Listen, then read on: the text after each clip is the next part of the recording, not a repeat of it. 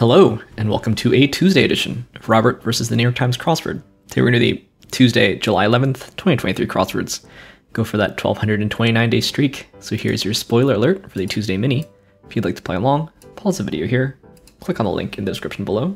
The mini is always free to play. Alright, let's do it.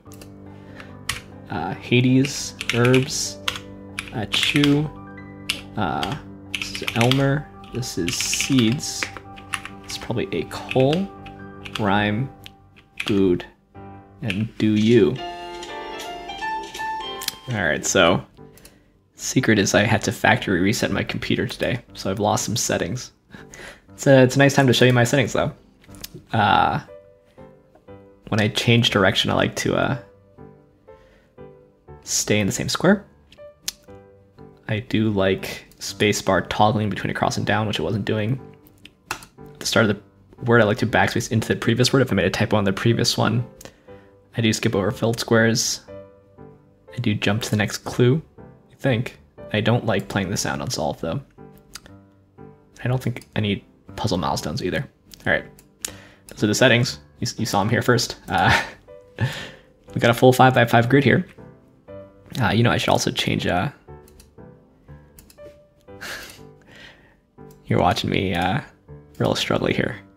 After it was a long day where I was just resetting my computer and trying to get it back to the way it was. But that's all over now. Okay. Tissue or miss you for this clue. This clue rhymes with vaguely rhymes with tissue and miss you. This clue. I love sours. Big fan of sours. Nice. Anyway, now for the main event. That's the Tuesday Daily Grid, which is by Aaron M. Rosenberg today. Here's your spoiler alert. If you'd like to play along, pause the video here, click on the link in the description below. The Daily Grid does require a New York Times game subscription. All right, let's see what Aaron M. Rosenberg has in store for us. Let's get into it. This is based, confer upon, bestow. Reason to use inhalers, asthma. Run just for the exposure, streak. Work intermissions for Brits. Tea times? No. Glimpse is a spy. Got any news magazines? Sorry, we're strapped. Something. Visually assessed. Maybe it's eyed up. Ballpark figures is estimates. Soviet symbol. Sitcom. Oh, this is ETAs or something. This is Alf. Yeah. Yell. It's kind of fun. Slow-mo. Hex nut question mark. And whacker target, a weed whacker, like a document that can be changed. This is an elm, and this is die. Without purpose is idly, shout out to Momo. Editable. Strapped for time. This is Ross Perot, doesn't measure up, so to speak. This is Wakes. Got any fitness magazines? Sorry, we're something. This is Pro, out of something. This is Ilhan Omar. I don't know this. The birds. Tea breaks, I see. Red Star. ERAs. That kind of ballpark. Rizzo the Rat. This is St. Olaf. This is Pails and fetal position. Lil Nas X. One out attempting to outsmart a bridge toll. It's a Billy Goat, right? If I could type. Tucks away. Maybe it's Stows. This is Jump 2. Like some flaws fatal. These are refs. Got any celebrity magazines? Alas, we're something. Fugitive. Outlaw. This is People. Genuflex is Niels. Something is wrong here. Stephen Yen. Leap 2. Stargate. This is Tap. Got any LGBTQ magazines? Unfortunately, we're something. This is probably Loam. Against is Anti. This is Lacking. This is a Ria. Variety. It's St. Olav. This is Etsy. BLTs. A Putt. Out of Shape. And Witch. Okay. This is an Ace. End. On, maybe? Finish first is Win. Force. Sheer. This is SPF. Shade. Maybe it's Hue. This is probably Pure. Fathers or sires here. Short something. Outbursts that may be entirely symbolic. A cuss word, like in the comics. Missing out. Get the better of mentally. Outwit. This is an EGOT, I think. Decided one would. That is a doc. Chose to. This is a gong. It was a Rhea. Don Ho. R. Short a few people. Alright, so we've got magazine title puns, basically, today. Time, shape, variety, out, and people. Confess, never heard of shape or out. But I feel like I don't see magazines really anywhere these days. You know, like where do you see magazines? The doctor's office or something? Time, variety, and people I know, but I don't know shape or out. Interesting that out is also an out of shape. But these are certainly very legitimate in the language phrases. Strapped for time, out of shape, lacking variety, missing out, and short a few people.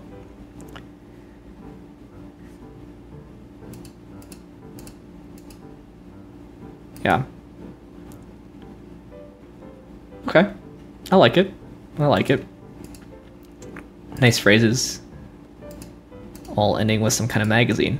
All common words, I guess. But that's why they're both magazine titles and in these phrases. Yeah.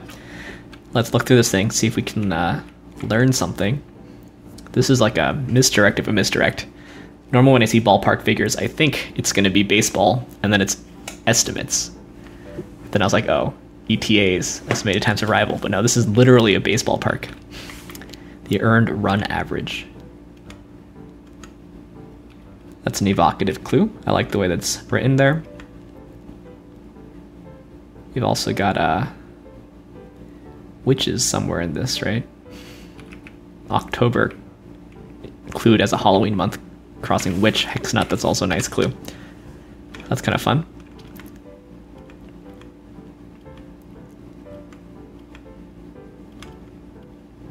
Yeah, this is 14 letter, 2 sevens for this one. So it's interesting to break that up in the middle there. All okay. Well, that's okay. I do like Steven Yeun and the movie Minari.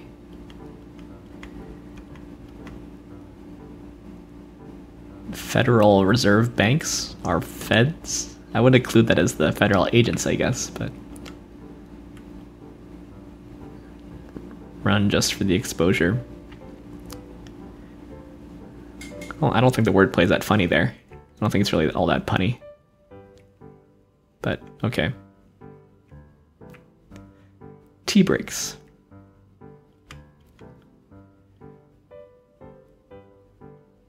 You know, hammer and sickle seem way more iconic than Red Star, but sure, Red Star is often historically associated with communist ideology.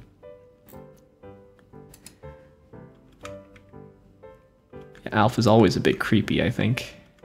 Just it's Alpha's kind of in the uncanny valley, you know. And on, it's also all right. I like this. This is evocative.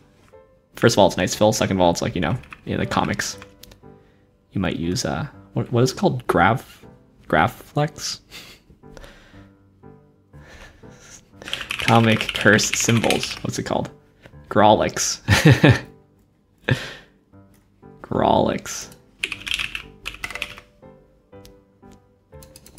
Also known as obscenicon. Typographical symbols or other unpronounceable characters that were places of profanity. I don't realize you could use a profanity like that, but Grawlix, that's a good word to know.